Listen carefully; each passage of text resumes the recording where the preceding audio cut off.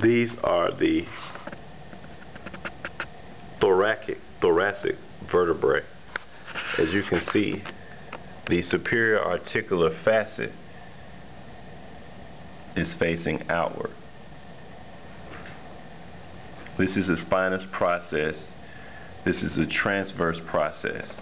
This is the vertebral foramen. These right here are lumbar vertebrae. The superior articular facet faces each other.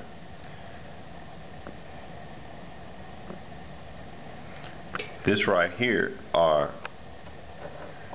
cervical vertebrae. They're the only vertebrae that have the holes right here, and those are called the transverse foramen. This is the bifid process, and as you can see, this right here is called the atlas. On the axis is a part called the dens, and it sits right on top of the atlas.